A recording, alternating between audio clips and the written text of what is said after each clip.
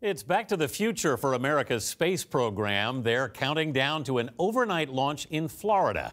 It's a test flight for a privately developed spacecraft that will get the U.S. back in the business of launching astronauts.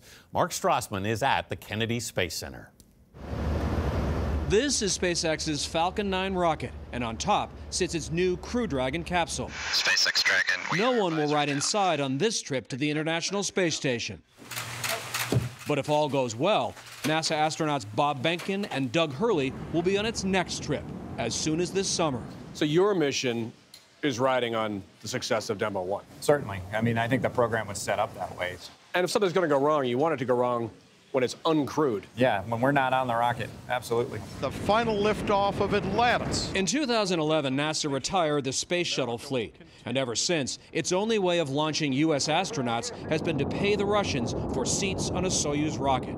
Now, two companies, Boeing and SpaceX, hope their new space taxis will become the Uber and Lyft of space travel. Liftoff.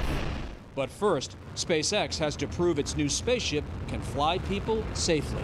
While no one's riding aboard the rocket, inside the crew capsule, SpaceX has put a dummy. It's a smart dummy with sensors all over it to measure the impact of the ride. We're going to learn a ton from this mission. Kathy Leaders runs NASA's commercial space program. We instrumented the crap out of this vehicle. I mean, it's got data, sensors everywhere. Space has transformed the American way of life. NASA Administrator Jim Bridenstine. Some of this is American pride. I like to use the word prestige.